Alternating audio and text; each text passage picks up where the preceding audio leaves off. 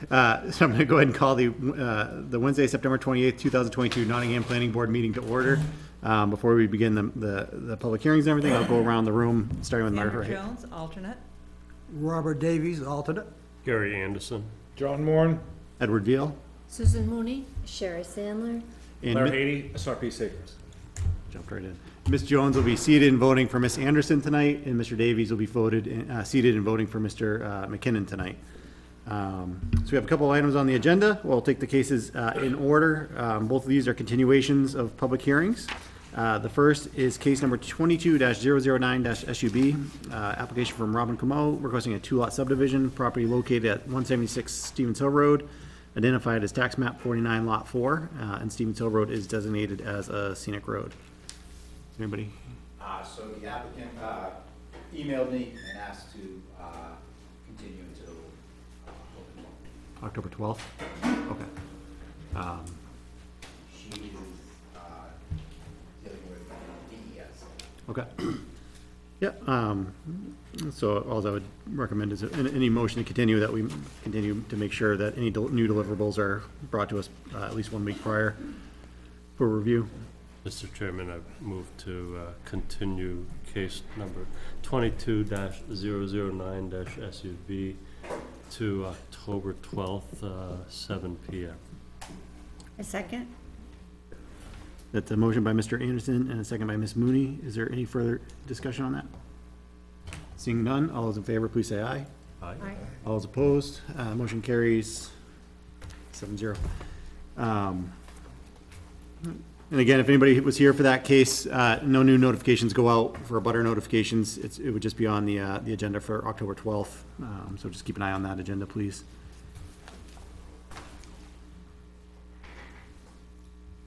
All right, next item on the agenda is case number 22-011-SUB. That's an application from Jones and Beach Engineering on behalf of Jim Rosborough, requesting an 11-lot subdivision. The property is located on Moores Road, identified as tax map 72, lot 13-1. Good evening, Mr. Chairman, members of the board. My name is Barry Geyer. I'm with Jones Beach Engineers here for the applicant. This is a proposed 11-lot open space residential subdivision on Moores Road. Since the last meeting, we did have a public site walk with the board and the public to review the site. The board asked specifically to review an area of wetlands in the corner of Moores Road. It took a couple weeks, but our wetland scientist was able to get out there. Our wetland scientist on this is Jamie Long with GZA, and he confirmed that that area is not a wetland. So we didn't have time to resubmit a complete package in a timely manner, but I was able to put together a revised yield plan and a C2. Hopefully that we can look at that tonight and discuss and move the project ahead further. I know there won't be any decisions to be made, but we could at least review and discuss. Yep. Actually, I'm gonna give them a little big, Yeah, sure. a small one. Yep. Thank you. Thank you. Thank you. And Mr. Geyer, is this going to be projected on the? Yeah, that's what's shown. Yeah, perfect, thank you. For the audience. I'll take the small one, get it.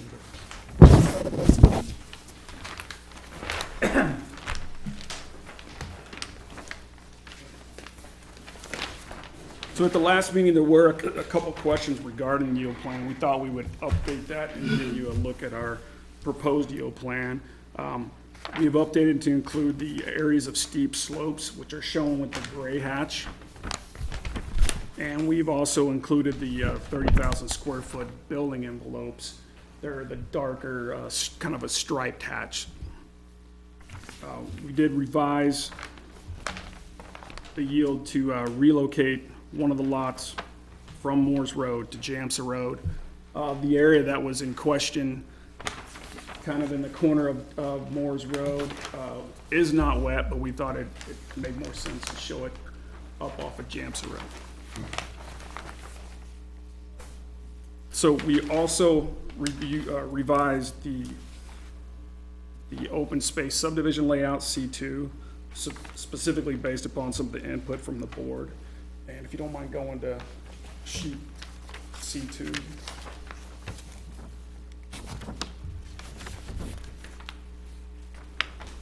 Yeah. So we did shift one of the lots from the corner of Moore's Road and add it to JAMSA, so we now have 2 lots off of JAMSA Trail. We also reduced some of the lot sizes to more closely match the regulations. We will still be asking for a conditional use permit for the, I guess, oversized open space lot sizes. We also did receive road agent comments to the board.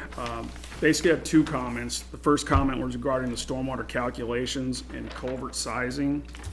We don't typically complete stormwater calculations for single-family residential where there is no road construction, so we would ask for board input on the road agent's suggestion. And the second comment from the road agent was that he believes road improvements are warranted. So we looked at it, and by my count, there will be about 46 homes that utilize Moore's Road.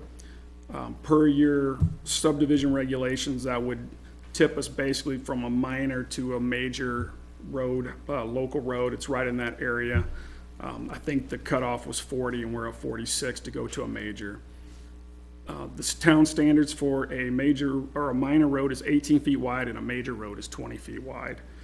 The existing road, by my measurement, varies between 17 and 20 foot, with the majority of it around 18 and actually a little bit over 18.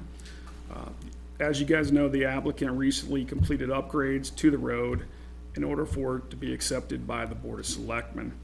So if the board is requesting improvements per the road agent's advice, then we're hoping to get more input as to what improvements are required, that he thinks. I actually emailed the road agent. I didn't hear back yet, so I don't know if he has to be directed by the board or whatever. So we do need to know what improvements would be required if there are ones that are required, and we need to determine what the applicant's required portion of that improvements would be. We have also been in contact with the fire chief regarding the cisterns. I think after his discussion, our discussion was that we only needed one. If we had one lot off of JAMSA, we would put it on Moore's Road.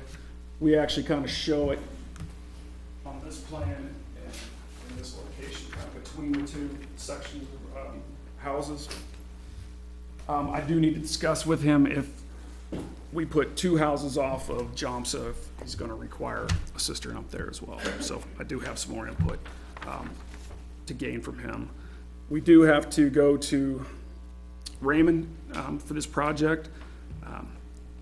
We're kind of caught in a quandary where they didn't think we had to notify abutters, and then at the last minute they determined that we did, so we're submitting tomorrow for that, and we'll be on the next agenda. And that's for both Moore's Road and JAMSA? Well, they look at the access, because our access is through Raymond. Right, but for both roads, right? Because, Yeah, I don't know what they'll want to look at, but yes.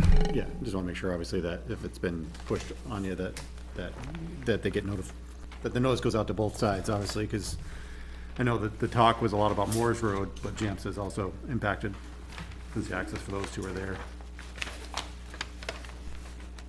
So with that, we can tackle anything that the board would like to. Right, thank you. So I know they're new tonight, so we obviously haven't had much of a chance to review them. Sure. It's live to us now, so if anything jumps out at anybody, please speak towards that. I know in the minutes, I had kind of like a list of items on the prior. Is it possible to bring those up?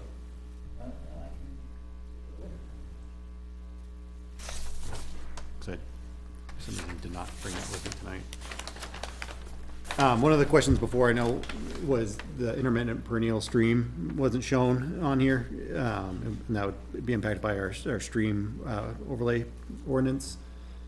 In my mind, it's somewhere near where that cistern's being proposed. Is that, does it look like? So the wetland scientist didn't pick it up as intermittent, so I will have him reevaluate, there's specific criteria for that and make sure it meets it, but it would be in the area of basically the culvert that's coming down. It's to the, I guess to the south of the existing culvert where the cistern is going. Yeah, next to proposed lot 8, I believe, right, between that and where the cistern is, Correct. I think that's shown on DES maps as well, and that's in a couple of ours. And just pull up the minutes, just so we can kind of touch on a bunch of, see if all the other items that we had kind of looked at. And so the reconfiguration, you know, I think you've addressed a lot of what we were hearing on the site walk. You know, the access and putting a lot in between, what's currently lot 8 and 10 on map 72, putting an access in there and putting a house behind them. You know, I know that wasn't, looked upon very favorably, especially with the slope that was there. So is that where you said the wetland sign just went back out and didn't see any wetlands? Yes, sir. That's where, what we had talked about on the sidewalk. They went out and specifically double-checked it. Yeah. Yeah, so I think that assuages a lot of possible concern. I know there's still a proposed lot 9 that would still be behind a house, but it looks like you've factored the house kind of further back and away from, as well as the well, proposed away from the current houses. Yeah, and we think that they'll want to kind of look over the don't want to call it a pond back there, the water back there, so they will probably orient it in such a manner.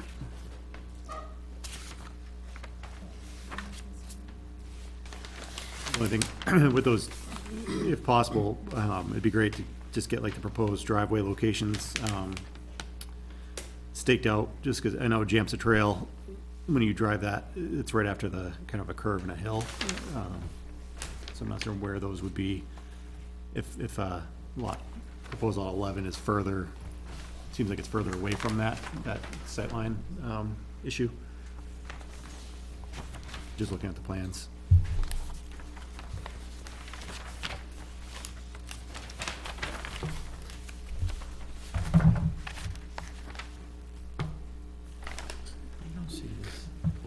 Yeah, I think they're at the crest of that hill, so the sightline's about as good as it's gonna get, but we can stake it out.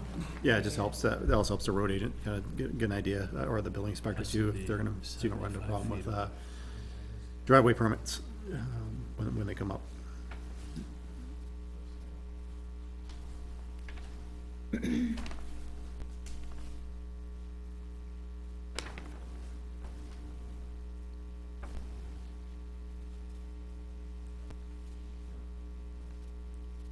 And it looks like on the yield plan, I know this was a concern before about, it seemed like the yield might have been a bit high. And it looks like this has been revisited. It looks like lot 7 would only exist if there was a filling of wetlands. And then also crossing steep slopes for the driveway. So that lot would still be, in my mind, a little bit problematic.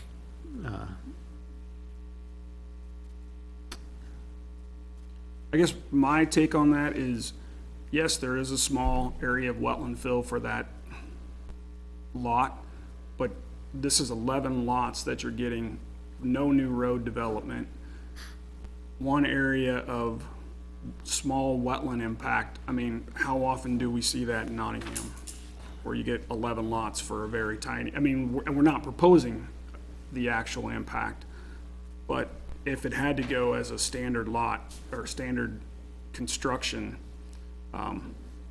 that's pretty small impact compared to most that you'll see for 11 lot subdivision.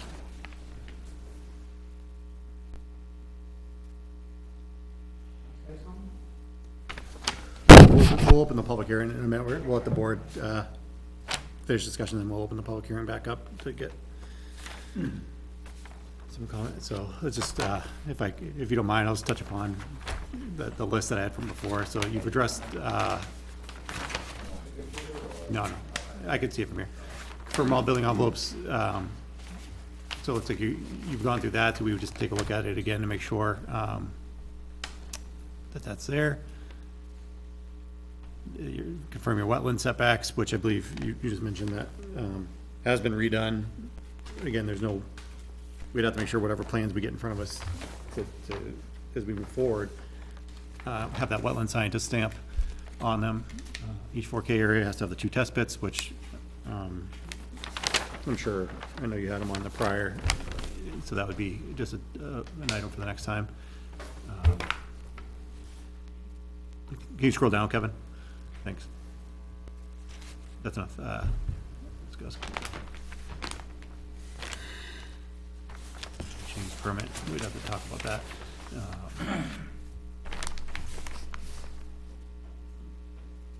You've already confirmed, I think you were gonna add a note about the land, on the other opposite side, I think west side of Jamsa Trail, that you know, is just proposed, kind of becomes part of the Right away. right away, yep.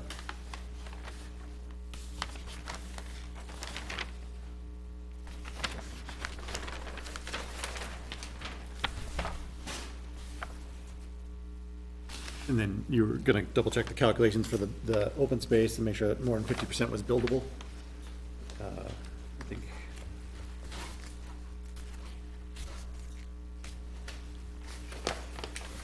And I think you've done that.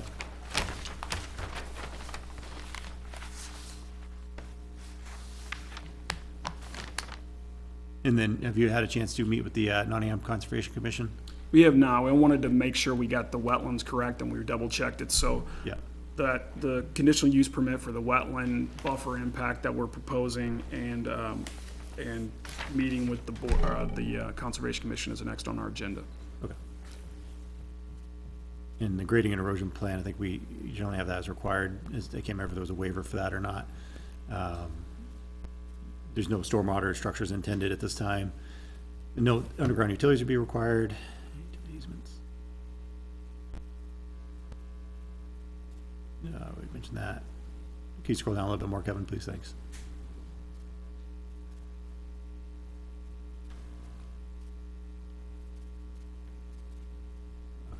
Okay, yeah, I think there's still a few items on there, but I think those are, we've already talked about those.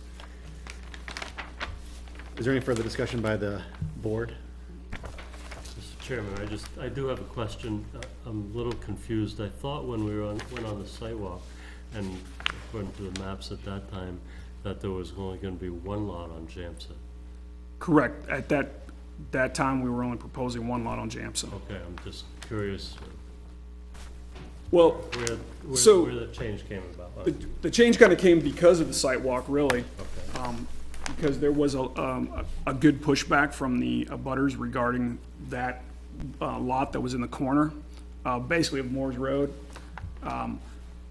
We may have to go back and propose that again, depending on what the fire chief indicates, because it's not worth putting another cistern in on Jamsa to move that lot. But if we can move that lot without having to put another cistern in, and we can put it off of Jamsa, then I think that would be better for everyone concerned. So you just rule out sprinklers in the house, right? The fire chief will oftentimes, especially where there's, on that side of things where it's two proposed lots, usually the way he's worded prior request was, you know, in lieu of a cistern, he requests that sprinklers be provided for the home. Yeah, and we can look into that. The applicant isn't going to be the builder, so I'll have to discuss with him and see what he thinks about putting that restriction on. And maybe for Jamsa, that's a good alternative than the cistern. Well, you can put the expense of the homeowner. Exactly. I was just wondering how we're looking at the wetlands in our driest season and determining that they're not there. Yeah, did you want to speak towards that, Mr. Guyer? I didn't catch it. This is our driest season, and the scientist is out there looking at the wetlands. The season doesn't really matter for the wetland scientists. They look at the soils, the vegetation, and I'm not a wetland scientist, but, so they have to have both of those items to be, a wetland. And the guy that's doing this for us is actually the guy that teaches everybody in the state how to do this, so he very well, understands that. The whole flooding issue in that area. Yeah, and just because an area floods does not mean it's wetlands. I mean, I'm not saying that this area does or doesn't flood, because I haven't been there when it was a wet air time, but that doesn't make it a wetland. It has to have, you know, certain criteria that are listed. They double check that, you know, he went and did it once, and we went back and double checked just to make sure, and it's not a wetland. Well, it would be advantageous to you or the builder as well to know if it floods in that area, if you're gonna put a house there and. And right now, we're not proposing to put a house there.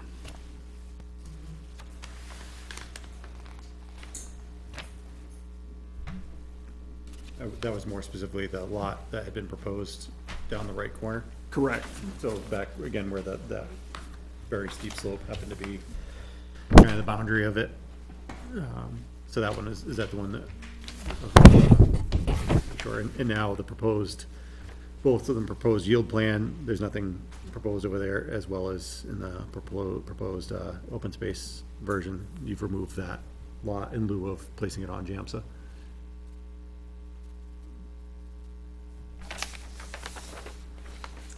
And if I'm not mistaken, that's just a trail. No, it's a road.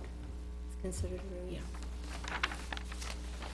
Yeah, I think, JAMSA was, I believe, accepted as a town road as well, Yeah, I think last year. as is, if I remember correctly. So I had a question about the, that leftover piece on the north side of JAMSA. It'll be made part of the right-of-way. That's our intent.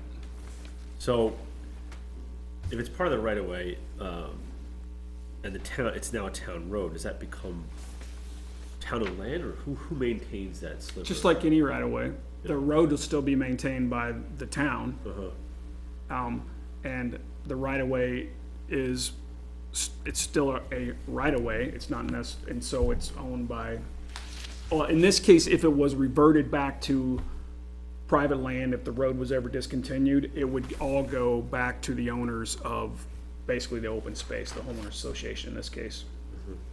I don't know if that answered your question? I guess my question was more just about long-term maintenance of it.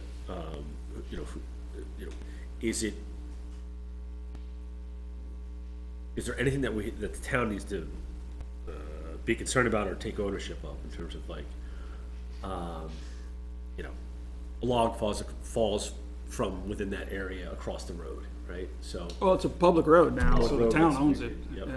yeah. if there becomes any drainage issues, that, pooling of water on, that part of the land that's part of the right-of-way, Right. that No, may spill into the roadway. I kind of see your point, but I would think that the town having control of it, of that area, if it is right away, they have more control over that in case there is those issues. We could, give a 40-foot right of way for JAMSA or 50-foot right of way for JAMSA Trail, and then that would create a couple of small parcels that could be included in the open space. I think that would be more confusing than just giving the right of way to the town. But it's not going to adversely impact the project either way. It's kind of more of a, what would the board like to see? And my thought on that as well was giving the town additional, well, the right of way to the property line, because the other road, which I can't think off the top of my head the name of it, Saks, thank you. Because that is basically right on the property line, if there was ever a realignment or something that wanted to happen with those two roads, then they would have the right of way already to do that, at least on our side. So will that be like a separate component of language, separate from the open space? Because part of the open space subdivision is that the town council has to review the language. I think I brought this up at the previous conversation, and I think you addressed it, but I hadn't really thought about that piece. Is that something that will be captured in the same document, or will it be a separate document? It would be, when the deed for the right-of-way was granted to the town, it's just like any other right-of-way. And typically, we don't even grant deeds now, it's just shown on the subdivision plans. Okay. So it would just be shown as a right-of-way on the subdivision plans. And then, well, the road's already accepted, so this is a really unique situation. Yeah. Where we have a public road without a right-of-way.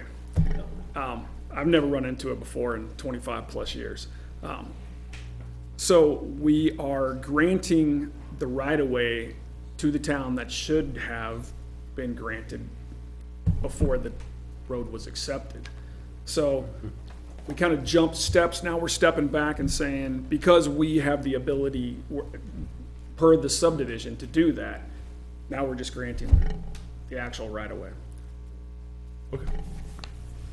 So I have a question about I didn't see what you mentioned about the road agent and sending you something. Do you have that here? Do I have the letter? I actually do. Honestly, I don't know if I printed that one out. I printed the fire chiefs out, I believe. Oh, no, I didn't print that one out. I don't know No. if we have a copy of it. I'm sorry, I don't have that. Well, anyway, you mentioned drainage, et cetera, and so I think there might be some valid points for what the road agent is bringing up there, but, yeah, we don't have that letter, or Yeah, don't know what and that information really is. Kevin, do you have I the? want to see if I can find it. Did I Okay. forward it to you? Yeah, you did. Yeah, let's see it. So, his comment, and I'll paraphrase, was that there's 11 new houses and 11 new driveways, so that he thinks it would be appropriate for drainage to be reviewed and the culvert sizes to be evaluated.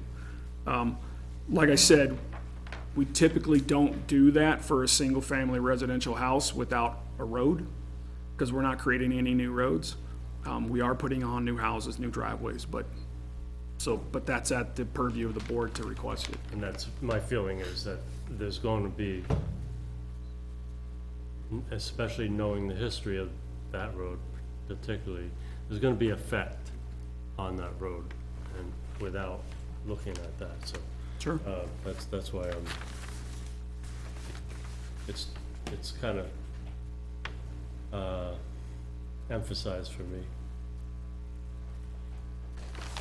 And if we require it and have it, it kind of creates a baseline for existing in, you know, in case there are adverse effects, you know, down the road after development, you know, goes in, like you said, the applicant's not gonna be the one building, you know, it's, even though it's not a new road, it's just increase in impervious surface, and depending on what happens with the driveways and all the other areas there, I could see why there might be a benefit to have it looked at least and addressed really at a time. Did you see that, Gary? You want me to read it? Oh, sorry. Anyway, I'm just gonna read it. Does that work? That's great. You can close, you can shrink. Oh, look at you. Probably right. Close it. Hold on. There you go. There we go. I'm still gonna read it at this. All right. So this is Sean, road agent. My first glance at the plans and thoughts would be the 11 roofs being added, and possible paved driveways in the added watershed that this would create to the wetlands. I think a hydraulic study should be done. If it already hasn't been, and upgrades to existing culverts or adding more culverts should be looked at. I think road improvements will need to be made to handle added traffic.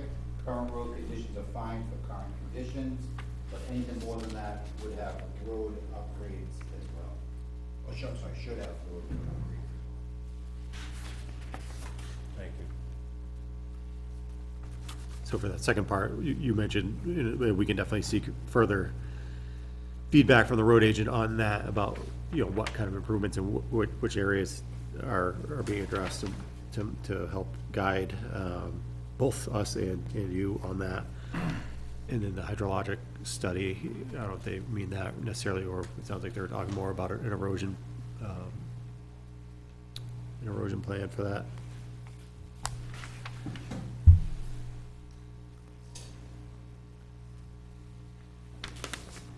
I have a couple items of interest.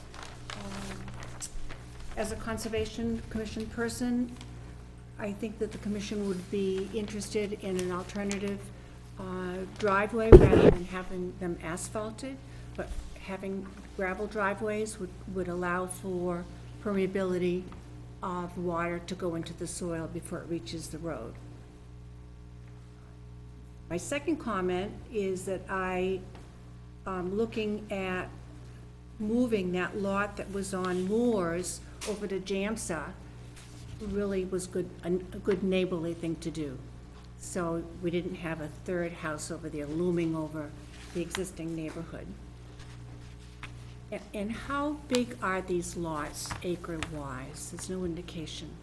I think, if you look at C2, it may be hard to read, but they're all, well, they're mostly around 40 to 45,000 square feet. Okay. There are a few that are bigger. Bigger, yeah. 8 and 9 are bigger just to get the proper areas Oh, down for here. construction. 7's a little bit larger because we do have the wetland finger in the front of the property. We have to get to the accessible area in the back of the property. We did try to reduce the size of them to increase the size of the open space. I think we did a pretty good job of it, but 100-foot frontage with 25-foot setbacks create, and the houses these days are at least 50-foot typically in width. And so that limits you. You have to have, front to back and, expand it back. So I think we've tried to limit the size as much as possible while still giving the homeowner an opportunity to site their house. Very good, thank you. And with the lot sizing, we'd have to go back and look and see if if our conditional use permit is allowed for lot sizing, or if going above the max would require a variance. I'd have to read back in this zoning ordinance to see. I think the town was very farsighted with your open space. Yeah. And my reading of it is basically says you can change any of these requirements, but via a conditional use permit, and which I think is a great idea. Especially, it gives a lot of flexibility to the developer and to the builder as to what they can do, and allows the board to really protect the sensitive areas that you do want to protect. Like I said, I just want to make sure we reread that and check it to make sure, because I don't want to guide you one way and then find out, oops, should have done it the other way, or because they both have, different levels of obviously cost and time for you and for everybody else. So, is there any other discussion? I mean, again, I think overall, this is an improvement. It keeps more of the open space contiguous. Do I think it'd be great if it was reduced one lot, like 8 and 9 somehow, so that you got away from the wetlands over there and stayed away from being behind another house. That'd be probably more ideal, but is this within our regs, most likely, so. I don't know if it's been mentioned before or not, but on number 14, it does say the status of Jumpa Hill Trail in Raymond is still unknown. Is that a section of the road, trail itself? So my surveyors have gone and tried to find as much information as they can on all these roads. Obviously, Moore's Road in Raymond they found to be a public road. Jomsa they weren't able to find any information on. So we're not certain, and it's only a small section that actually crosses the property line, or the town line before you hit Mountain Road. We're not certain, and maybe Raymond is more certain, the town, of who owns that section. And maybe nobody cared because it's so close to Mountain Road. But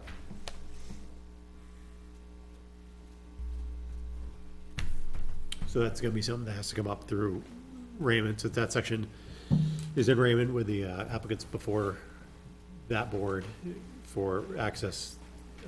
That's gonna be one of the pieces that will have to be discussed on their part. But it is a valid thought. Because whoever's plowing it or maintaining it has to go through the mountain road anyway. There's no way to stop. Which is going back to it's such a short distance that it, and the plow truck doesn't lift up his plow and go turn around on Mountain Road and come back. It just doesn't do that. Could, I suppose, but it doesn't. So would Raymond be responsible for plowing half of it and we plow the other half? Raymond doesn't do nothing. But it was just mentioned they might be. Yes. Well, we're just talking about that little section that's in Raymond, and I'm just saying that if the Nottingham is plowing Johnson Trail, I can't see that they wouldn't just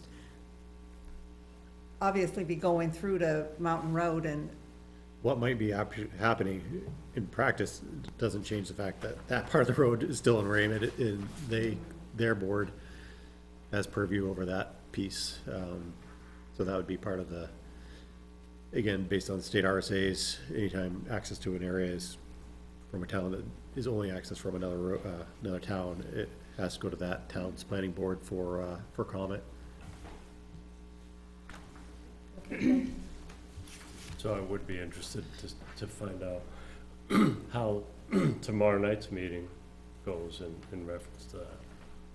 You're on their agenda tomorrow, you said? Not tomorrow, but Oh, I'm sorry. we're submitting tomorrow. I misunderstood. And if there's no further question on the board for now, I'll open the public hearing just to see if there's any new comment. I know these plans are kind of fresh. Obviously, we're to see them tonight, but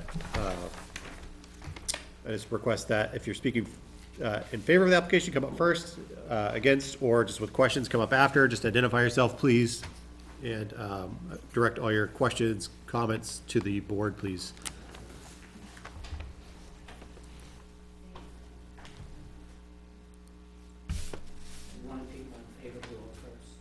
Oh, we'll just open it up. Yeah, we'll open it up.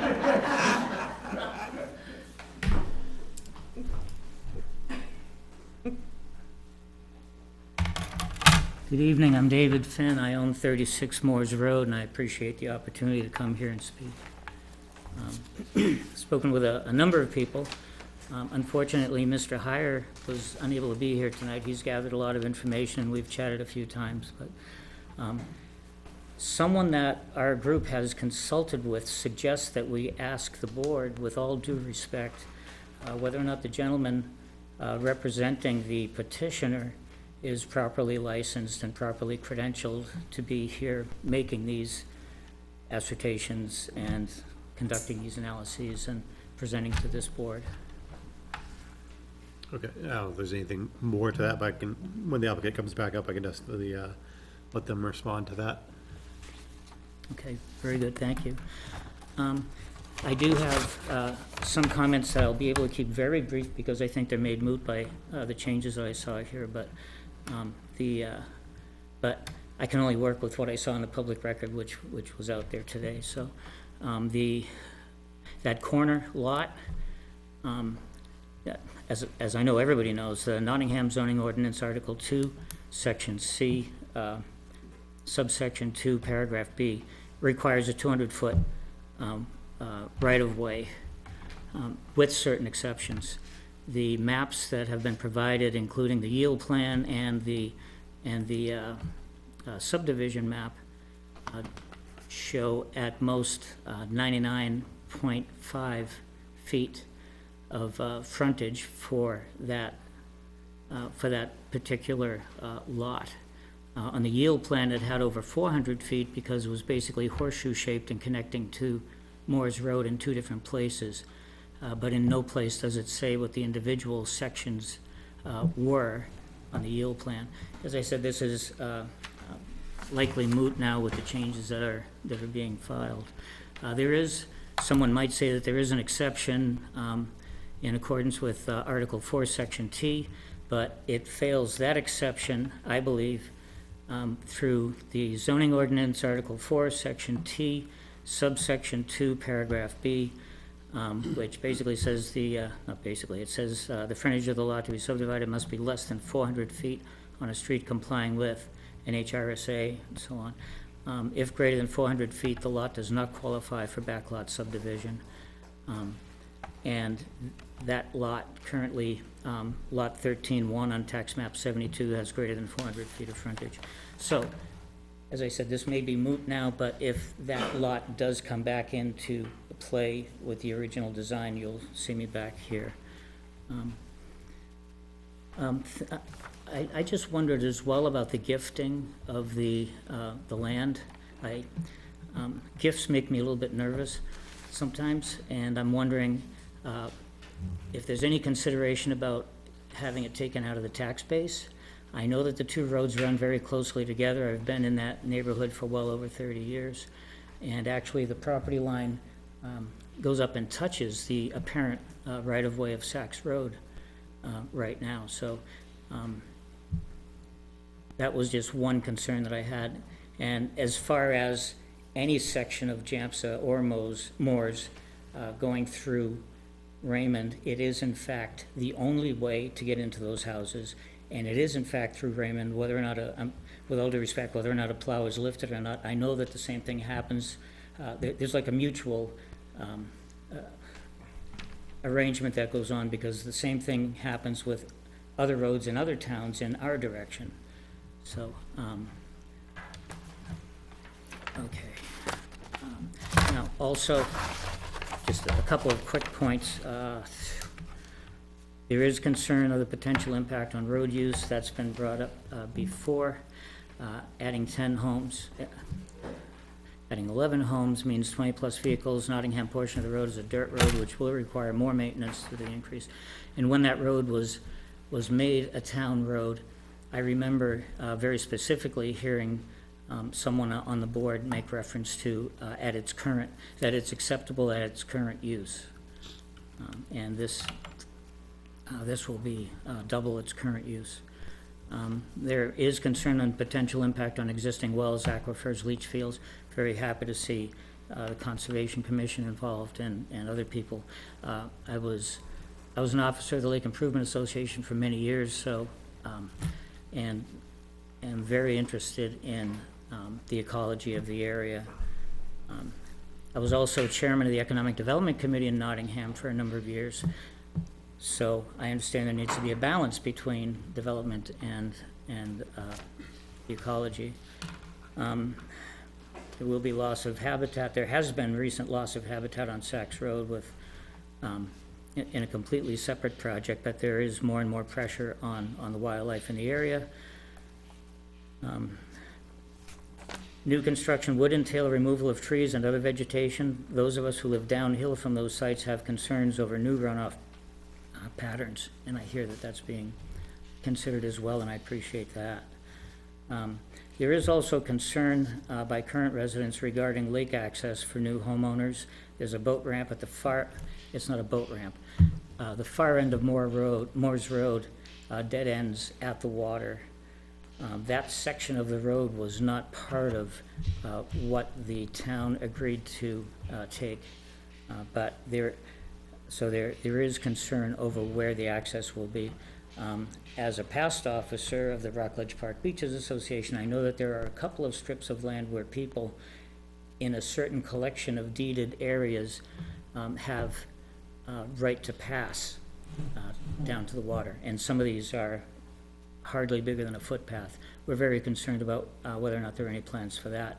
I know that's not something that will come up in a planning board meeting, but just please know that the residents have a lot more to be concerned about and a lot more on their plate than what is obvious right here. So that's probably why you're seeing some emotions running a little high sometimes and more and a fair amount of passion.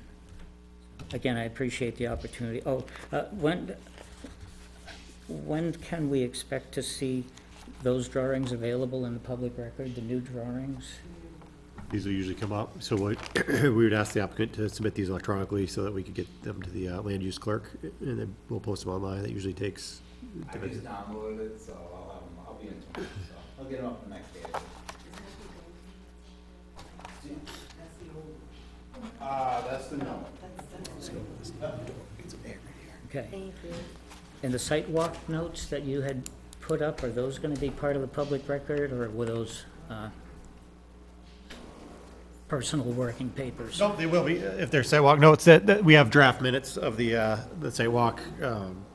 We have a few sets of minutes that we are currently just draft form, but that will be, those will be posted once they're approved. Right now, they're available as draft, but they're not online because they're a draft. We usually. Okay, I went through the site this afternoon, and I didn't we're, Okay. based on the case, we're a little bit behind on our minutes, but you can email the land use clerk, and he can at least get you the draft version of it. Okay, very good. And I do appreciate all the volunteer work that goes into running this. So, thank you.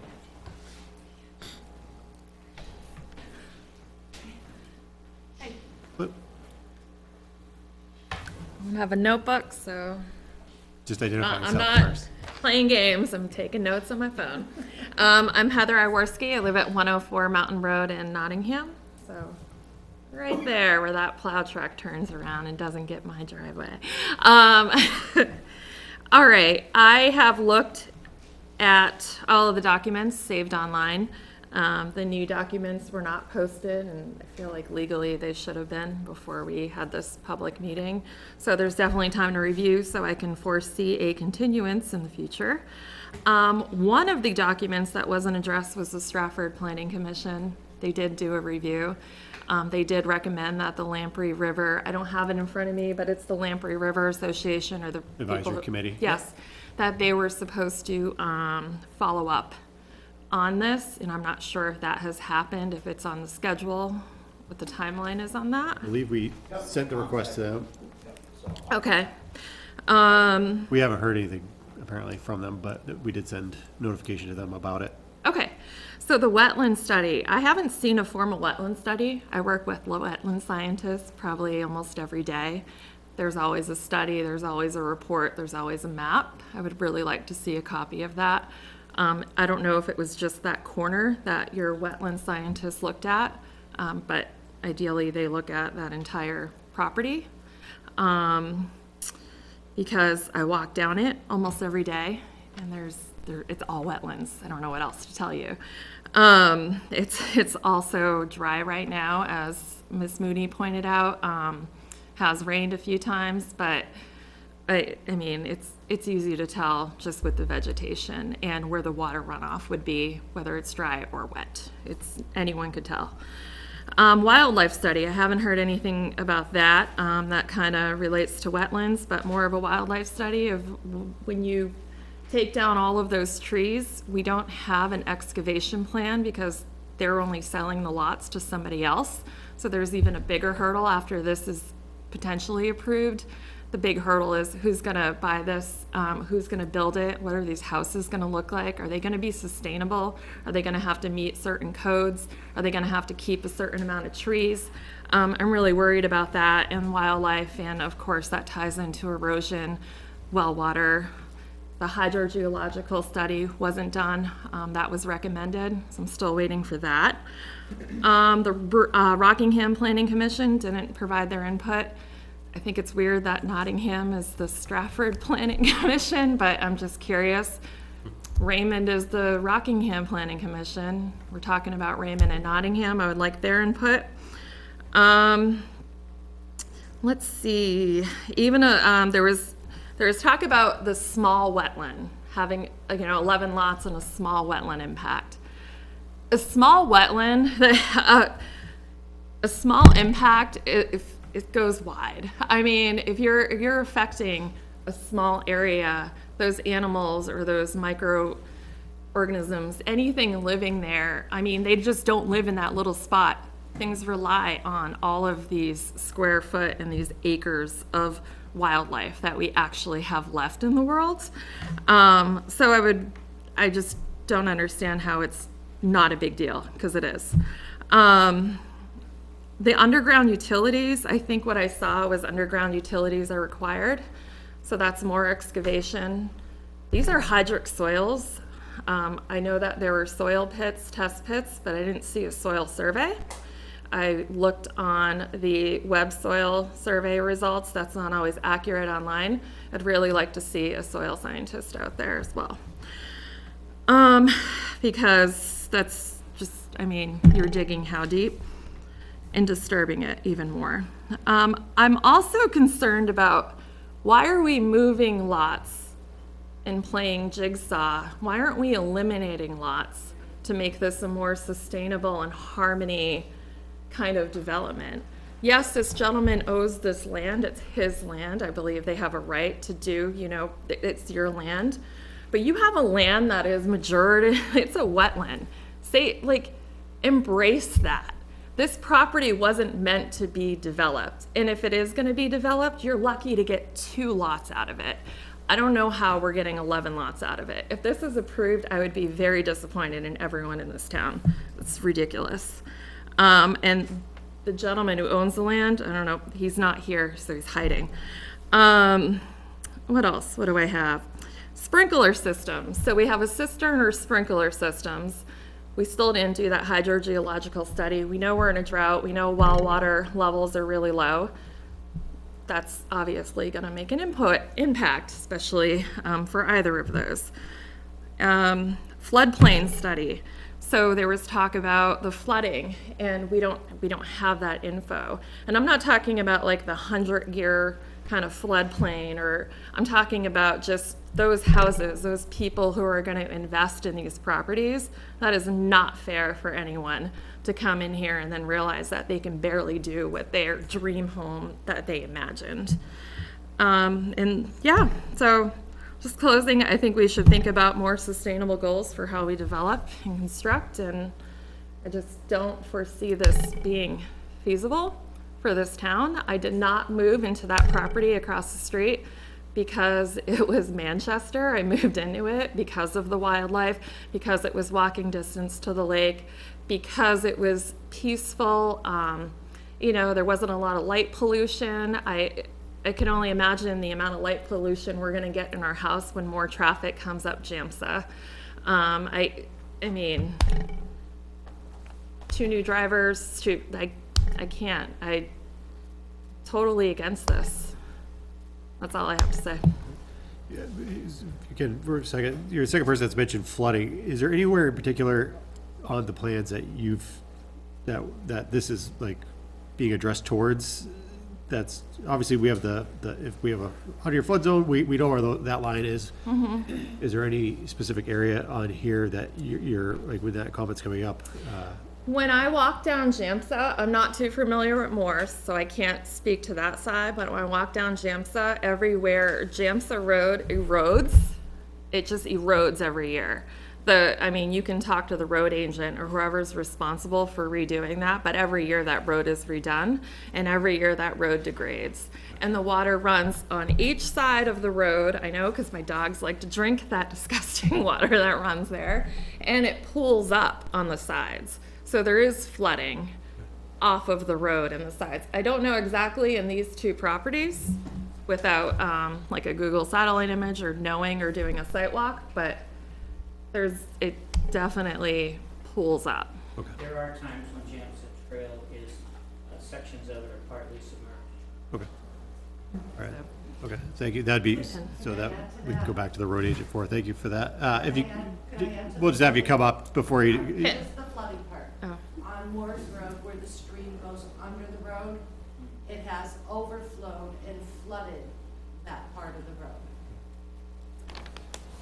All right, thank you. All right, and then I guess just one more thing, these 2 roads are essentially dead ends, so people are gonna have to turn around, delivery drivers are gonna have to turn around, mail's gonna have to turn around. You can't get through JAMSA legally and go to Saks, it's private property around that bend.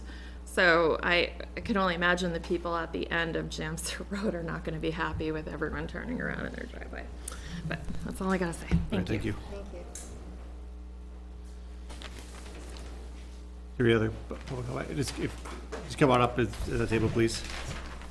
Thank you. Sorry to interrupt you before with the flooding. Diane Lapate, I live at 34 Moores Road.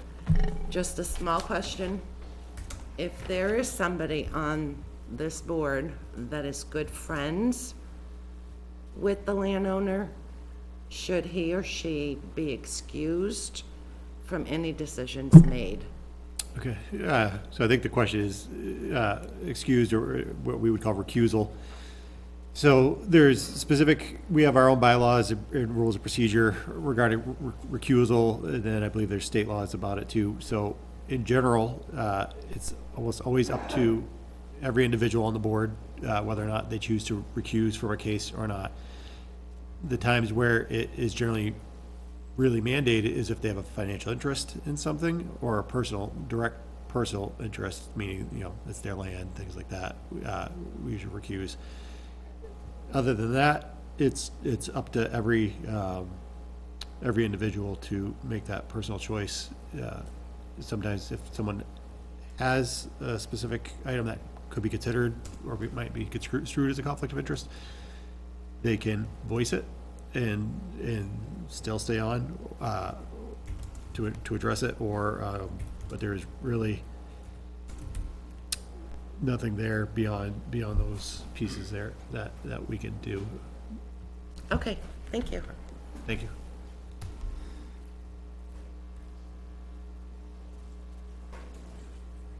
Hello. My name's Craig Porter. I live at 18 Moores Road. Probably the guy that's going to get hit the most. On this lot. I'm going to have the house behind me. Change things, so I have to change what I'm going to say a little bit. But I still do have first of all, I'm not going to talk about the conservation aspect, but like I just asked you to pass those around. Give you an idea of what's on the property and what's out there. It's just one page per person.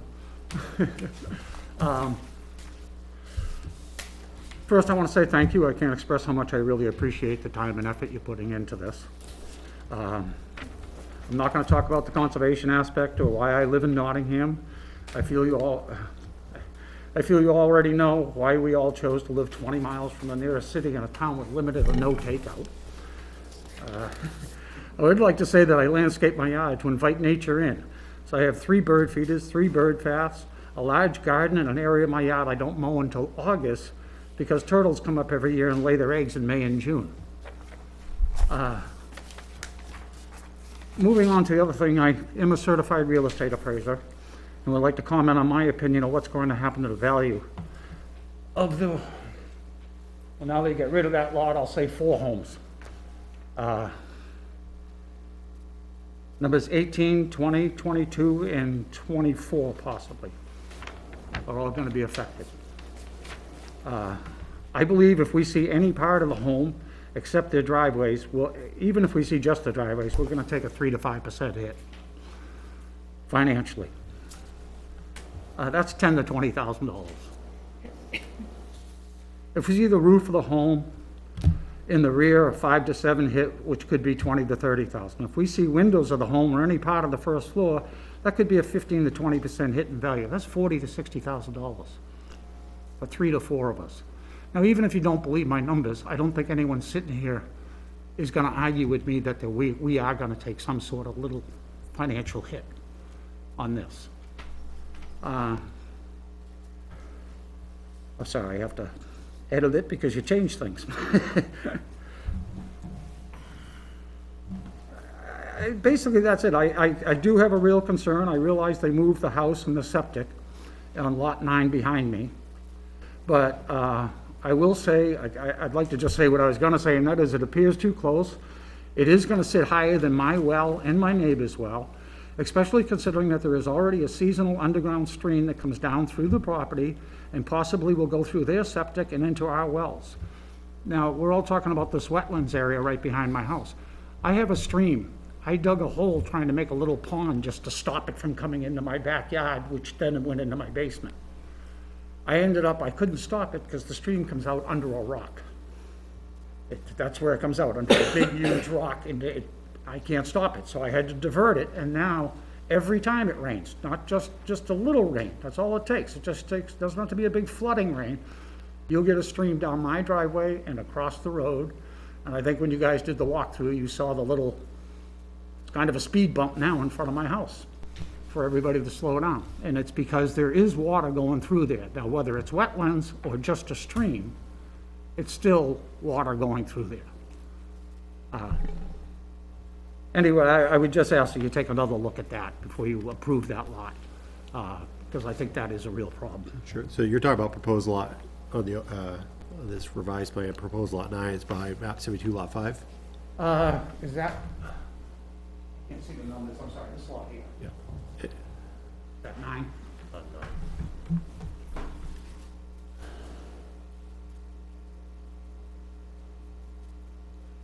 Where is it that you said you witnessed the, like that stream or that water flow going from, in regards to your lot?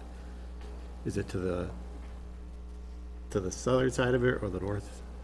Of my lot, it comes in from the north, from the back of the house, Okay. and then it comes down the, on the right side, so the east side of the house. Okay, It comes right down my driveway, there's a, Okay, so between you and the next lot over? yes, yeah, in the next house, yeah.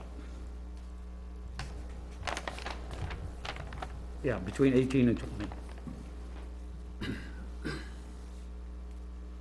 20. I'm pretty much done, but in closing, I'd just like to say I'm not trying to stop the 11 lots, but do believe that there are other site options to get all 11 lots without drastically affecting the value of anyone's home. Now, this is going to affect the value of at least the 4 of us right here.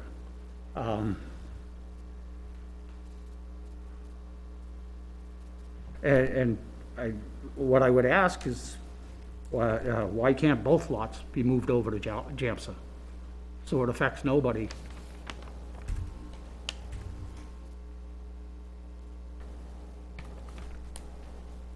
Yeah, Yeah, because on JAMSA Trail, there's no houses over there. I mean, it does affect the people at the end for traffic at the beginning of their road, but it doesn't affect, no one's gonna take a big hit like these 4 homes are.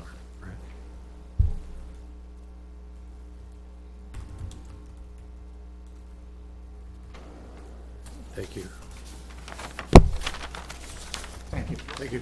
I appreciate it. And again, I really appreciate all the time you guys put in.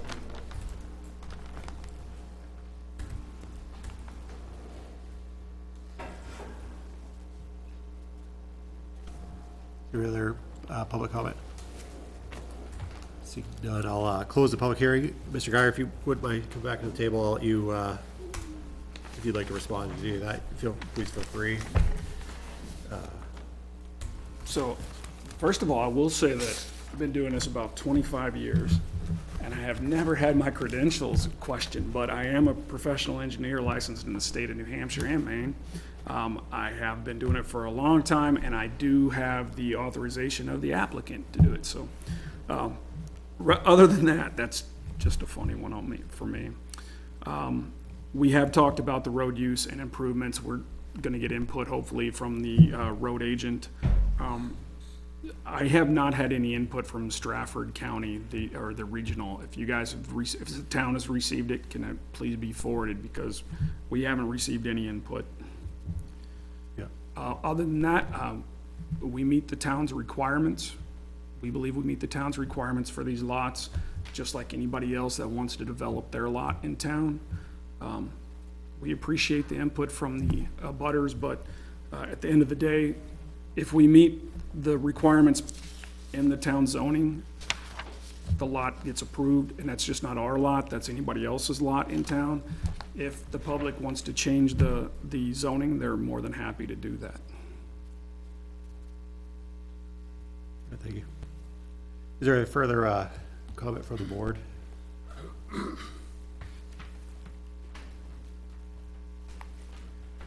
Can I just, I want to speak to the other regional planning commission as a representative of the Stratford Regional Planning Commission. As Barry pointed out, his application is not properly before their board yet, so there hasn't been anything for them to comment on, other than the fact that they're aware of it. I have been in contact with my counterpart. So when it's before their board, at that time, I presume that that person will give a similar technical analysis that I'm required to do for when things are before your board. So there isn't anything that's been missed yet, it's just that it's not before the board. So as he said, it'll be before them, or it'll be submitted shortly, it'll be on their agenda soon enough, and at that time, I imagine they'll comment.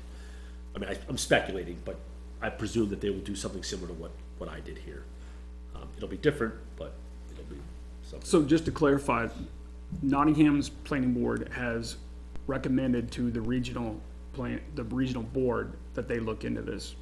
And that's like the steps. We don't typically, unless we have the input from the town, to go to the regional board, and then input from the regional board to come and talk to them, so. Right, so, all right, I should clarify, there are Right. essentially 2 points of where they could comment. The Regional Planning Commission, as an entity, now has standing, in the same way an abutter has standing.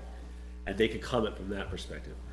I have not heard anything from that. I don't know that they're planning to do that. However, they're also circuit rider, a staff member is a circuit rider in the same way I'm a circuit rider here, for the town of Raymond. So the town of Raymond, well, not only had standing, but now also has an application before them to review. Correct. Not for the full breadth of an application the way we do, theirs is only for access, but it is a clear point of, I don't want to say contention, but a point of discussion, we'll say. And I imagine that their staff planner for Raymond, Who is Rockingham Regional Planning Commission? precisely, yes, yeah, would make comments for their local application, not the DRI that was submitted to them. So, yeah, okay, I guess there was a nuance there, but yes, you're right. I would expect it more from the Raymond Planning Board's perspective. Yeah, thank you for that clarification. Yeah, to the question, there was a question about, yes, we're in Rockingham County. It was, the town long ago left the Rockingham Planning Commission as our planning commission and utilized Stratford Regional. I believe most of the input was that most of the items that impact our town are more in line with the Stratford County region, given that we have Barrington, Lee, Northwood, all Stratford County. This one happens to be against Raymond, which is Rockingham County. So that was a determination that was made quite a while ago to utilize the services of Stratford Regional Planning Commission versus Rockingham Regional Planning Commission for our local items. So I know there was a couple of questions. So erosion sediment control plan. I could ask we'll ask the road agent for some clarification as to what improvements they're looking for, and how that erosion plan would assist. I think given the potential layout of the homes and the proximity of the impervious surfaces or potential impervious surfaces of driveways and building envelopes, an erosion plan could be helpful to that. Again, generally when driveways are installed, they have to be a negative grade from the road so that, water isn't shutting down and spilling into the roadway. A hydrogeologic study, the board could request that. I would put it up to the board to make a call on that if we're gonna require it or not. Just at that point, to what end would, I'm putting it out there, to what end would a hydrogeological study, what question are you asking the answer to before you determine if you want it or not? The state will review the septic systems as well as the state subdivision, which includes the well locations. So if we meet the requirements of the state subdivision for 11 lots, which on 48 acres, I can guarantee you that we will meet that requirement.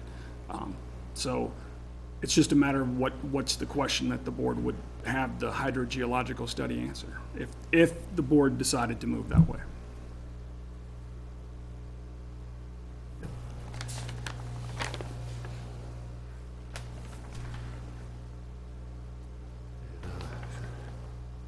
I think if we had any other points, do you remember any more, Blair, that I missed?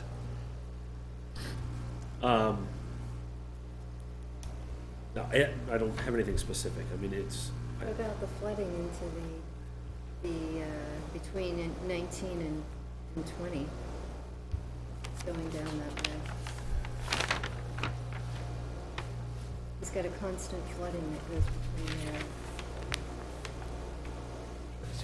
stormwater runoff and hydrologic studies are, Maybe there's something that can be done to prevent that from happening. Oh, so 19 to 20, way over here to the, from where this proposed development is, I don't see that there's anything we could require, because all of it's far away from, if you're looking at map 72, lot 19 and lot 20. I mean, you can see that there's wetlands flagged there now. So that seems to be, So we're talking excess from the top. So any runoff that they have from their septic is gonna go into water system, into the surface water in the middle of the map there, right down into between 19 and 20, along with the water that's already going there. So they've got a leach field there, and it's all gonna leach down that way. Well, I think the flow of this watershed area is from the west to the east, meaning Jamsa Trail through the Beaver Pond to the intermittent stream, and then across, I would believe. Could there be groundwater hydrology or something else involved that would bring stuff to the north? I can't speak towards that, but yeah, the way I look at it is all the development is clustered towards the southern side of the property. I don't know that there'd be, So the hydro, back to lot 19 to 20.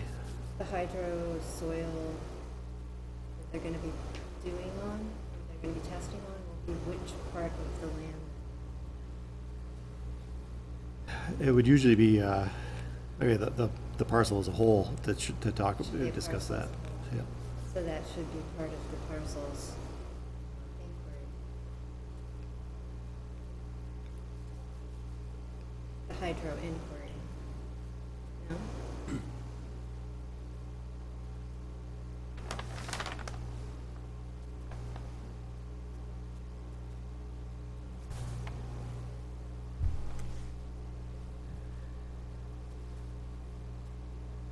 This yellow line goes right around 10 and 11.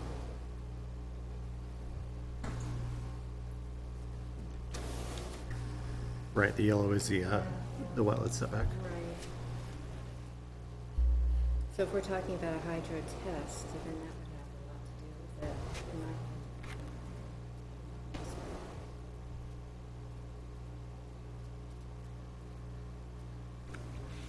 So if they're going to be out there testing as a whole, then that would be part of it. Could be, yep. Then obviously you'd want to, Mr. Guyer, proposal on 11, you want to shift that 4K area out of that wetland setback.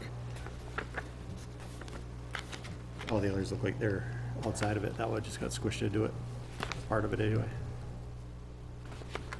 Yeah, I'll clarify that. Number 11. Oh, yeah.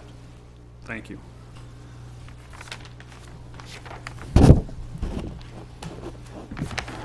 I think it's also helpful if they're known where they are to show kind of where the existing wells are on the other lots. It helps, I think, identify kind of where leach fields might go and if there might be additional impact from those.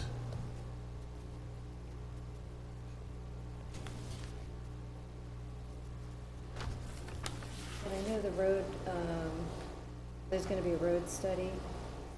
What was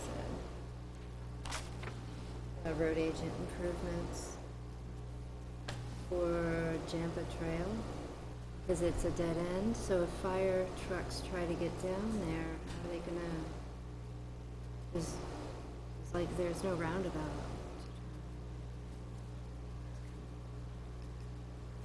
Yeah, that'd be something we get for the road agent and then sometimes the fire chief on that if they're looking for more improvement on that area.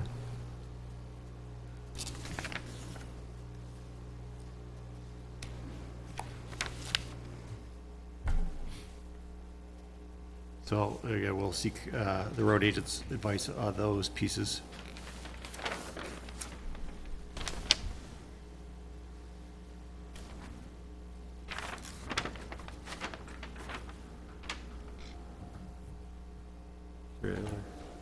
Discussion from the board.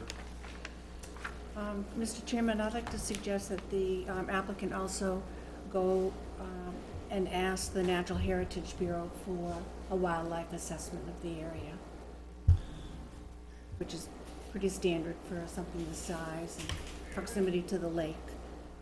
I also, just thinking off the top of my head, listening to the last abutter, that it might be possible to move Lot 9 over to Jamsa Trail between the two wetlands further down from 10 and 11. And that would ease up that area as well, as far as encroachment on the existing neighborhood. Lot 9 from Moore's over to Jamsa, or to the north of the other two. Yep, I This know is what you're the talking thought. about. This is the thought. Yep, we'll evaluate it. Okay. So one thing by doing that, one negative of it is, you potentially be breaking up that contiguous area of the open space, or segmenting that block a little bit more. And then Jamsa Trail is obviously the lesser improved of the two roads by far. It's a much narrower road. The Morris Road is, That was our intent, is to try to keep as much traffic off of Jamsa as possible, just because Moore's Road is in better shape and it has been somewhat improved recently.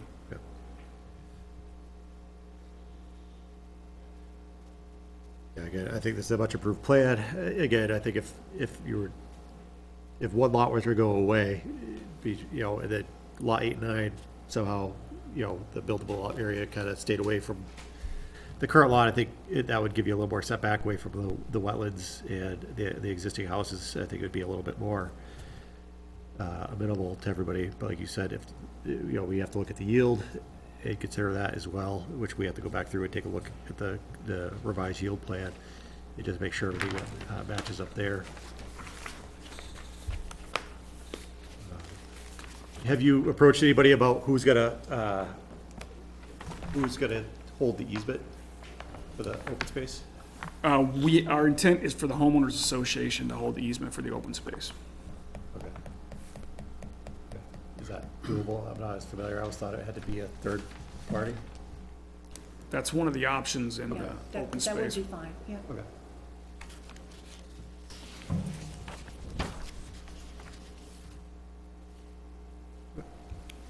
So the Conservation Commission's next meeting, because of Columbus Day falling on the second Tuesday of October, is now scheduled for the 17th of October.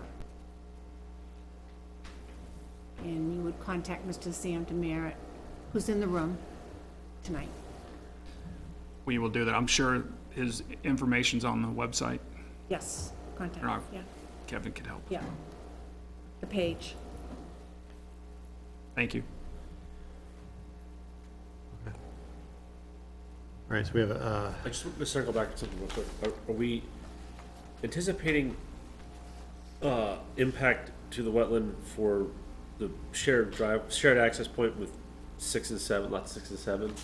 It's wetland buffer impact, not wetland impact. Okay.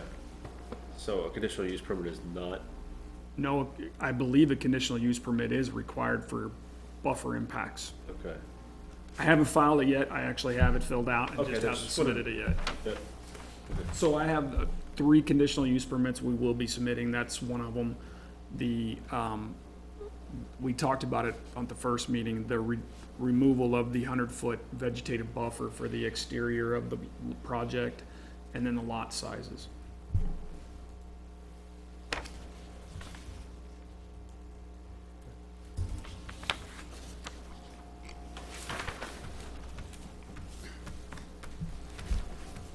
I would just emphasize again that drainage analysis, no matter what happens with lot 9, if it gets moved or not, I think that's definitely,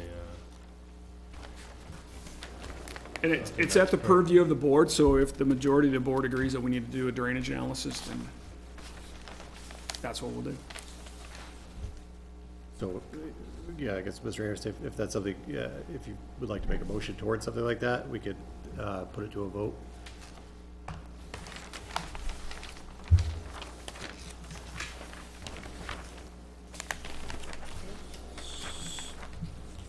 so I would, Mr. Chairman, see if I get to the right pages.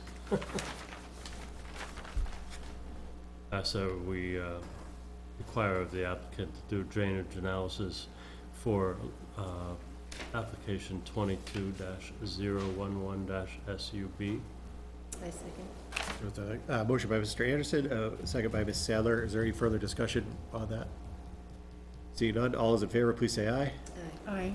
All those opposed, motion carries 7-0.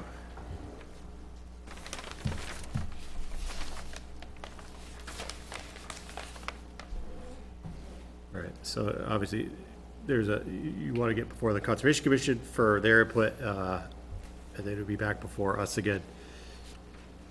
So we'd be looking at the 26th of October?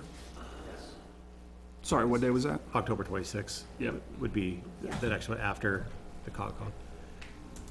That also allows comment to come into us from them. Yeah, and if any input we can get from the road agent as to, I know we still have to discuss with the board, but getting his input is critical. Yep. I mean, it could go from a highway to change something here and there, so that's a big difference. Yeah, we'll reach out and request if you could clarify the comments for that. Yep. And we can reach back out to Lamprey River Advisory Committee to see if they do have any comments and just, put a deadline on it so that we're not just sitting there waiting for that too. And then obviously any discussion that, or decisions that are made by Raymond, I'm sure they'll forward them to us. We just want to make sure we get that hopefully timely as well so we can review everything. And then the potential language for the easement, the conservation easement part of it. Yeah, I need to get you the homeowners association and the, yes. We have to get that to the, to legal for review. Get into budget season, I'm sure their time gets taken up. And I know you had stated that, the language with regards to the right-of-way is gonna be just on the plans. It won't actually appear as its own deed, that doesn't really get done. Typically, it can, I mean, we can write a deed for it. I don't know, I don't wanna speak for, town council. I don't know how Nottingham does things. I actually don't even know it well enough to even speculate. We can reach out to the select board on that to see if they prefer to seize up, because usually if it was an easement, like a deeded easement or something to the town, the select board has to accept it. We can't accept land or anything like that on behalf of the town. Where it's a right of way, it's a different scenario. We can still reach out and say, this has been proposed, please provide comment if you have any. Yeah. I'm anticipating they would prefer that we give them a right of way. It's just a matter of how much, I guess. Yeah. Well, yeah, okay. I guess you'll have to react after we find out what that answer is. I want someone to see that language, whether it's on the plan or whether it's in a separate document. Sure. So I guess you can't provide us anything until they find out, what to provide. So I guess it's kind of a moot point at this juncture. We can follow up on that part. Okay. Can I ask a question? I'll allow one more question, sure. I just want to know why there will be a homeowners association. It's required for open space subdivisions because of the fact that the common land, the open space, is owned still by what would be potentially now 11 homeowners. Okay. It'd be deed restricted, restricted for development and things like that. But there comes cost with that as well for maintenance and review. Like some of the other parcels in town, some are Conservation Commission monitors, others it's Bear Paw Regional Greenways or Southeast Land Trust that monitors to make sure that they're still within compliance of the open space rules. If I spoke wrong, someone correct me, please, but you're welcome. All right, so a motion to continue to October 26th at 7 p.m. would be in order. Mr. Chair, I move that we continue case number 22-011-SUB to October 26th at 7 p.m. I second. It's a motion by Ms. Mooney, it's a second by Ms. Sandler. Is there any further discussion?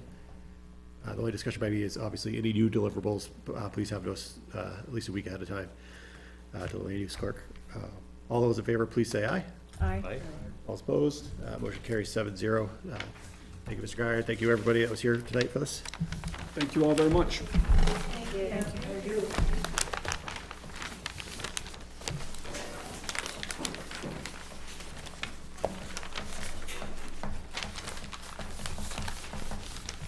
was good. Give it up for everybody to step out, and I'm just gonna go blow the house.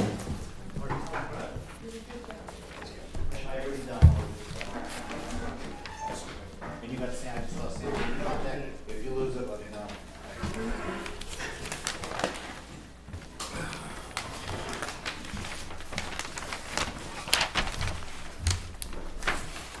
You know, when this guy on Saxes Road cleared out these, he went and clear cut every single tree off the freaking property. I know. These people should be happy that this guy didn't go through and cut everything. Because he could have cut every tree down. Just like on my lot, cut everything down. Changes, Perfectly legal. changes a lot. Sorry about that. We'll jump back into the agenda. Kevin, did you get copies of both of these? The handouts? Copies of files, new to us? Actually, I wrote on mine. This. This is what that gentleman handed out, right? Yeah. I actually downloaded it from Stomach, so I have it.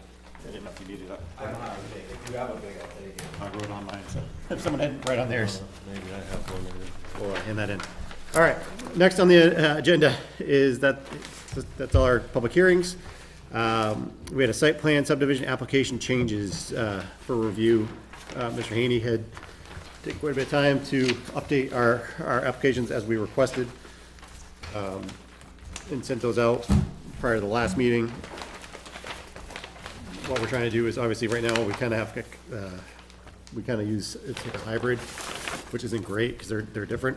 So we're just proposing to create new applications so that we make it clear for applicants as well as staff and the boards when we are reviewing these. So, Mr. Haney, anything you wanted to particularly mention about these? I appreciate you taking the time to do that. No problem at all. I think it was a healthy thing to do. I think it's just gonna make things a little bit easier for everyone. In 1 second, I'm stalling here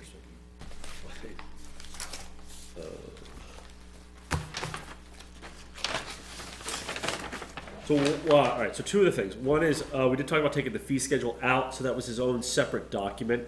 So that would be one of the changes. The other big change was adding, just requesting some kind of narrative. Here we go. Sorry.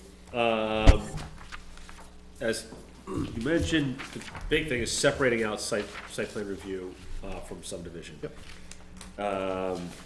And then adding or taking out the fee requirements, and then also adding a narrative section. Beyond that, there was a lot of clarification stuff. Just kind of make it very clear, like, here are the documents that you need to submit.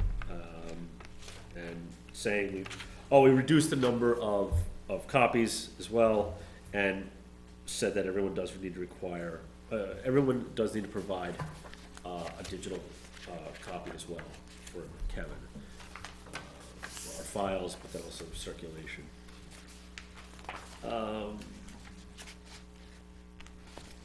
I made the abutter list a little bit bigger, added more space for that. Made another change, what was it? We made, a little more space for requests for waivers, and then include putting on the other side as well. This is just a little bit more clear, because it puts it as a table. So it's easy for us to find, we know what they're looking for, what the request is.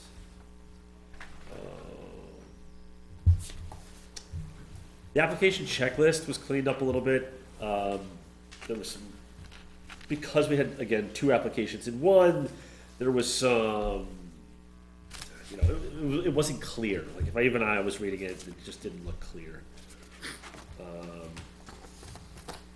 So that was, a big change there. And I went through each one, and I just maybe made some wordsmithing edits to, again, make it clearer, make it read more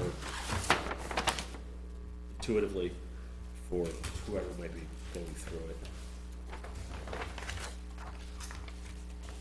So, those are, that's all the changes basically.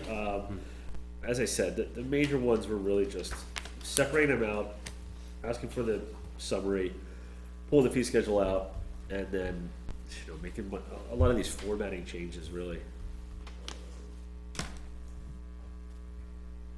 Just try to use consistent language between all of them, because like, we talk about an owner, an applicant, and then whoever is, coming before us, like Barry, right? So who's gonna be speaking? So who should I be communicating to? Who should Kevin be communicating to? Those kinds of things. Okay. So that's the summary of it. I'm happy to answer any questions. If you saw something that jumped out at you, there's usually a reason for it. But it gets good every time. No, I like the narrative, I like, that was one of the items we've talked about for a while. The only thing I was gonna say, we could include a verbiage in there if we feel like we need it, as to, if more space is needed, please attach on a separate. Oh, sure, yeah. On the abutters list, instead of saying print 3 address labels, I'd say, instead of print, I'd say include, or must include 3 address labels, that they have to, that's upon the applicant to do that.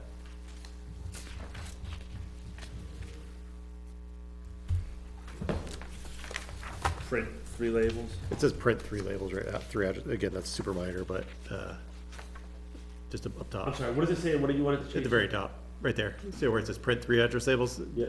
I don't know, I just wanna make sure it's strongly worded that that's it. Maybe we don't run into a problem with it, but that's the applicant's responsibility.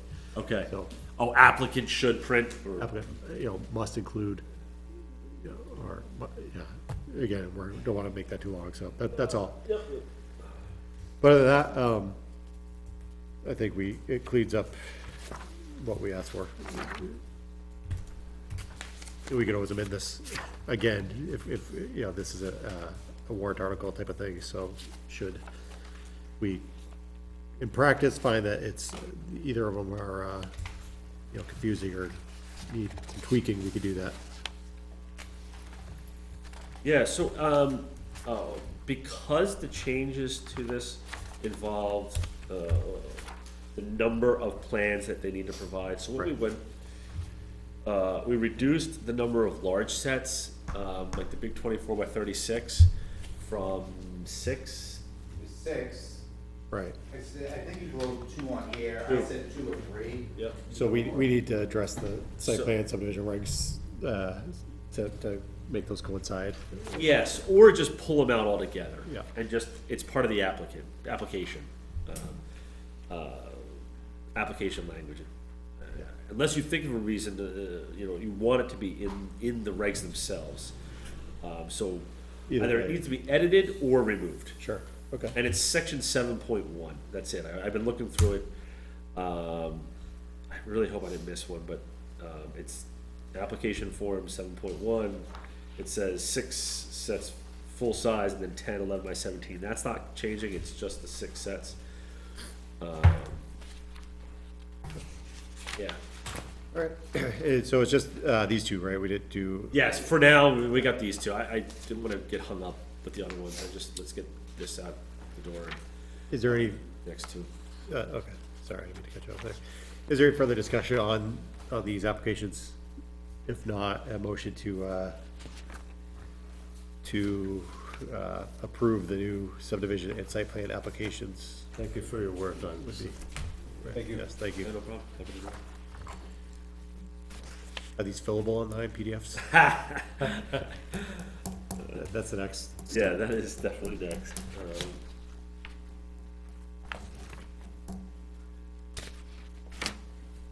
What motion, are you looking for a motion right now? Yeah. To approve the new subdivision and site plan applications. Okay, I'll make a motion to approve the new site plan And what was the other part? Subdivision Subdivision regulations, applications. applications. I'll Sorry, I don't have it written I'll down. second. So we have a motion from Mr. Moore to approve the new subdivision and site plan applications, and a second by Ms. Mooney. Is there any further discussion? All in favor, please say aye. Aye. All opposed? Sorry, I'm stunned. The motion carries 7-0. Thank you. Next on the agenda, Hold on, do you wanna make an edit to the 7.1? Do you wanna remove it? Do you wanna just not change it? tonight, I know we need to, but if we're actually updating the subdivision regulations, I think we have to we have to make sure we address it as a specific item on our agenda. Oh, really? Okay. And what I'd like to do is, hopefully, in the next, soon, we will have a meeting where we make a bunch of, all the changes at once. So that, there was a few others that were flagged, that we need to get through this year. So hopefully, coming up in October. So approval of these applications, they're not going live yet until we make those changes. No, I consider these live, we can always, in the subdivision regs, site plan regs, we can always just, waive that part if we have to. Okay, I just didn't know if you wanted to wait until it was all done and just do it at once, or, you know, you want me to get these, like, put them up online tomorrow. I think it's fine to put them online. I don't think, again, it's nothing substantive other than the number of plan sets. I mean, I even been telling, I knew it was coming down the pipe, so people always ask, how many big, you know, Right. sets you need? Yeah. Usually I'm like two or three. Yep, and if it's something specific, we can always request more. That's on our So purview does too. this mean that we won't be getting our little manila envelopes? No, we will. So what we did was we used to require 6, 7, 10 of the large plans, but most people are working off the 11x17s, so it's, we're still requiring the 11x17s, not requesting so many of the really big ones. They're still there, if you wanna see them, if you have to see them, because Kevin will keep one set for in the office. Yeah. usually Keep I'm- both, basically. Probably keep both, yeah. And then the other piece is, you're also gonna get them emailed, I mean, you've been getting them emailed, Right. but, you know. that's- Very rare that anyone looks at these, very rare. Now and then, Sean, maybe the chief, maybe fire chief will come and take a look at it, or even Dale, but That makes sense. it's not, it doesn't justify every time there's a change, another plant set going out, or the big ones going out, you know, Like 6 of them, yeah, because of the costs associated to the applicant. Plus, it's, you should see my office. Feel free to come take a look. yeah. No, that's all right. So, I believe you, I believe you. public comment, we always reserve a time of night for the individual public to come in and have conversations with us, as long as it's not case or application specific. There's nobody here tonight, so we'll move on from that. Approval of minutes, I'm gonna request that we table, I had sent in some edits, and I don't think we had a chance to get them into the drafts that were there. So I would recommend, or move that we table those for tonight. I'm open to discussion on it, but I think I had quite a bit of edits for the first 2 sets at least. Mr. Chair, I have a question. The minutes for August 10th, do they also include the non-public closed door minutes for acceptance? I think I was not there at that meeting. You already accepted those. I think we accepted. The closed door ones you've already done, okay. And we could definitely make sure that we have all our things, but we did seal those minutes at the last meeting. I remember that, yeah. I don't know if we ever technically approved the minutes, you're correct. We usually take a look and I'll see. go back and look and see if we approved them, I see what you're saying. Okay. Yeah, we can seal them. Right, sealed them, yeah. All right, select board, staff board, member updates. We'll start with Ms. Jones and work our way around the table. Clear, good. All set? Just, I don't know if anyone else had seen Stafford Regional had sent something about, had to do with hate crimes and the increase of that, and I don't know if that went out to other people or who got that, and I didn't actually bring a copy of it, but it's, I found it interesting, and I believe Stafford Regional has it, posted someplace, so, but it's just very interesting that the increase of that type of stuff, really being looked at more and more, so, And what, Can you what forward communities that? could do with it. yeah. I'll forward it to. Yeah, thank you. Thank you. Mr. Moore. Are you talking about in the area? In the area in general? Pardon me? In the area? Yeah, it's spelled New Hampshire generally, Uh-oh. but I'll forward that, you know, it says a lot. I realize I have two. Sure, why not, right. Select board, well, we have a couple projects going on. We are going to pave, and I know it's not good, but there's been a lot of issues with Marston's parking lot over there. And the fact that people can't park, parking on the roads and everything like this. So it was decided that it was the best to pave that area and line it to adequately get the maximum amount of cars on that property safely and securely. So I know it's not the best thing to get it paved, but it was a necessity that, felt that was necessary. We're replacing all the, in the town sand pit area, you wanna call it, we're replacing all our covers because they were going bad. They had expired their life and had holes in them, so that's a project that'll be taken care of before the winter started. As we all know, that Chris Sturdale is leaving. We haven't finalized our final plan for getting his replacement. We hopefully will have that done by next week. So when we come to next meeting, I'll be able to tell you.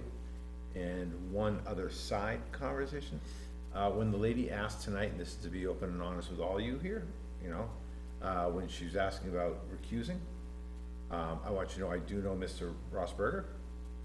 I've only seen him once this summer, and that was at a 25th anniversary party. That was with mutual friends on the lake. I haven't stepped on his property besides the sidewalk in probably over 6 or 7 years.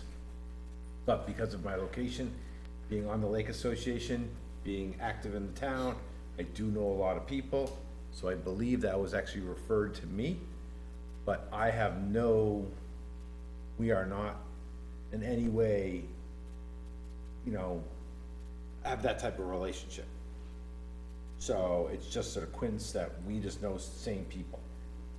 I think, And so that's why I'm not gonna recuse myself from this. If I felt like there was a need to, and I felt my relationship was closer and it would interfere with what I was doing here, with all my experience, I would actually, and I hope you guys would know that from my experience, that I would actually pull myself from this instead of making a decision that would be impartial. yeah, and like I said, it's a personal So- call, we'll, if And you're, I understand if you're this, but I okay just with wanted to it, be just clear. get case It's a weird specific. question, no one usually comes up and asks Sure. a direct question like that, and there has to be a reason, unless Yeah. somebody else. And I'm looking around, I know where most of you all live, and Like you And the said, same you, John. people wanted Thank to you. know the credentials of the engineer, too. well, let's, yeah. But that's it, we're just, I just wanted dial to back interfere the- that, right, I But just wanted to be if clear. you're okay about with it, that, I think if you're here next meeting, or if you're not, that, I'll just kind of repeat what was said, again, just get case specific, and just, No, I wasn't being case, I'm just. But I was thank just you trying for to be general. clarifying who she was talking about. I just But want you guys to know. so. again, we can only speculate, Ugh. and again, it's small towns, so we tend to, people know a lot of people, and there could be perception that maybe not be, that's not Hard correct to be a or selectman and accurate. not know a lot of people. So other than that, we have a board meeting tomorrow night, to go over, some things for the select board, so we're meeting quite often now. Sleeping here tonight, What? sleeping here tonight. Well, I was here last night for the board of selectmen meeting, but we didn't have a quorum. So that meeting stuff is being pushed off to this meeting, and our public hearings being pushed off to another date, so it's just, it's a lot more time and effort that's going involved right now, so. Okay. Thank you very much. Just a reminder, October 5th, which I think is next Wednesday at this point, October is right around the corner. We have that site walk on Stevens Hill Road. If you can't make it, please send myself and Kevin an email, just so we're aware, so we try to see if we're gonna have a quorum or not. I think it was set for 5 o'clock? 5, 5, yeah, because it's getting What dark. night is it? Wednesday, October 5th. Wednesday, yeah. Yeah, we're trying to keep things on Wednesdays, but we may, as we're getting into the dark season, we might have to start moving stuff to, weekends or earlier, as the case may be. I do wanna make sure we keep an eye on the agendas and our time, as we're getting to the end of the year. We're gonna start looking at zoning amendments for warrant articles, and also make sure we don't lose sight of any of the subdivision changes that we've been talking about, to make sure we get those, do a public hearing and move forward. So I'll work with Kevin to see what our schedules are looking like coming up and try and get those, get that onto a night that we'll be here. If it looks like time will work, to try not to take up another night for everybody. Or maybe we come in half an hour early and do a public hearing for that part of it, and start the meeting at 7 afterwards. That's, yeah, I did just see, there was the email that came out that from New Hampshire DOT talking about the bridge replacement on 152, and it's seeking, I guess, input from multiple levels, but including the planning board. So I would say if you have specific comments, please send them to me. I'll consolidate them and I'll send it from the chair position to official view to get consolidated with any other town comments on that. The Conservation Commission has wrapped up the river testing program called VRAP, Volunteer River Assessment Program. Again, we had 4 volunteers from the community, and we were able to test twice a month from June through the month of September. And we were one of the few communities that did do testing more frequently than once a month in the state of New Hampshire. And the commission's gonna be picking up trash on 156 and 152. I think it's next week. This weekend? No, it's usually on Monday, like after drive time. But just to get that information out there, that we do, I was just gonna volunteer on a Saturday, but I can't. well, just don't throw I any thank trash them out now. every time they between- go by my house. Thank you. It's time I Yes, put them thank on. you to the commission for. Phil, all what that. rivers do you test? Or what rivers were being The tested? North River in 2 locations, McCrillis and Freeman Hall, down by Okay. where Larry used to Yeah, live. I know exactly. And then also Smoke Street, where that development was gonna go in. Okay, the That- Little River, Little River, yes, yes. over there, okay. That's a very pristine little river. Well, so is the North River too. Yeah, the state relies Two of on our biggest that. rivers in town, so it would be I'm sorry? like 2 of the biggest rivers in town, so. Oh, and very important to the watershed. Yep. Very important. Yeah, the state relies on that volunteer commitment to, obviously they can't monitor with the staff that they have, all those locations, but the data is key to identify long-term trends as well as they can see if there's a spot, change and work on it, work quickly. But The, another comment about the Smoke, Street site, Little River, one of the bat studies was done at that site, and they found quite a few different species of bats just in that area. Cool. That was, Lamprey River Advisory Committee got the grant to do the bat study. So that was very cool, very cool. Excellent, thank you. Ms. Taylor? That's it, thank you. Mr. Haney? Yes, I just want to reiterate something that I had sent out, I believe it was late last week, Thursday. There is a training opportunity. This is just a particularly good one. It's land use law. So it's very applicable to what you all do here and in some of your other boards, right, conservation.